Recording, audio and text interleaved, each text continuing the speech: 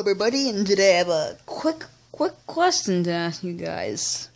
Where the heck did Brian Wilson go? Well, let's get started talking about that. So anyway, Brian Wilson is a relief pitcher, and he's best known for his beard, which he always says he will not save, even for $1 million. Wow, he must be very, very caring for his beard. But anyway, he got released by the Dodgers last year, and I haven't seen much of him. Not at all. And he was really bad in 2014 and 2013, but before he was really good. And I'm pretty sure teams will look at that and be like, well, let's see how he does, and maybe we'll sign him.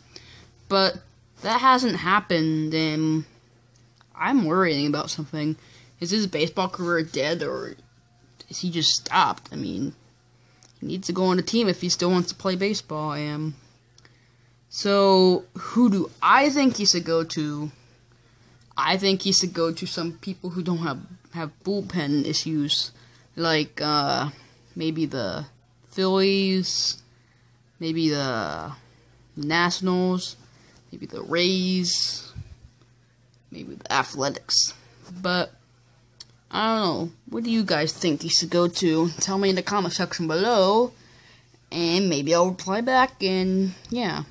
But anyway, here's a quick announcement.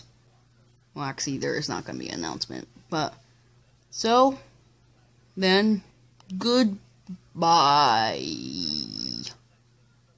There's still 6 seconds left, isn't there? Take me out to the ball game. Take me out to the ball game. I don't care for everybody.